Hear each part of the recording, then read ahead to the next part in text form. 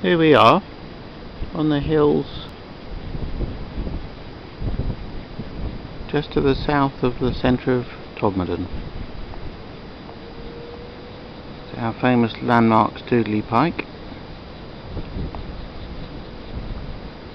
and the canal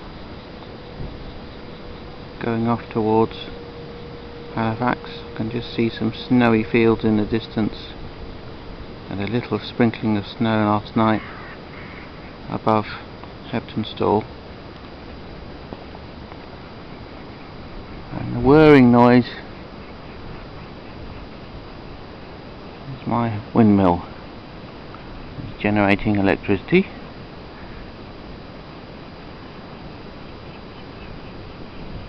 Happily,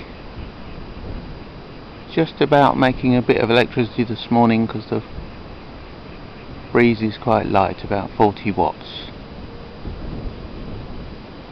And it goes up to about 400 watts in a good stiff breeze.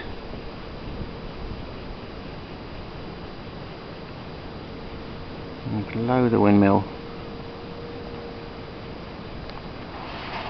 are old horses, dobbing and knobbing, and underneath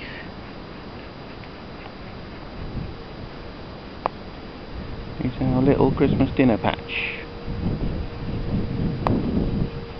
When I put the posts in for this windmill, so surprised at how stone free and soft the ground was, even though it's quite dry. I thought it would be worth seeing if we could grow some vegetables here. So Jane, who owns the land, has said I can dig a veg patch, and here it is.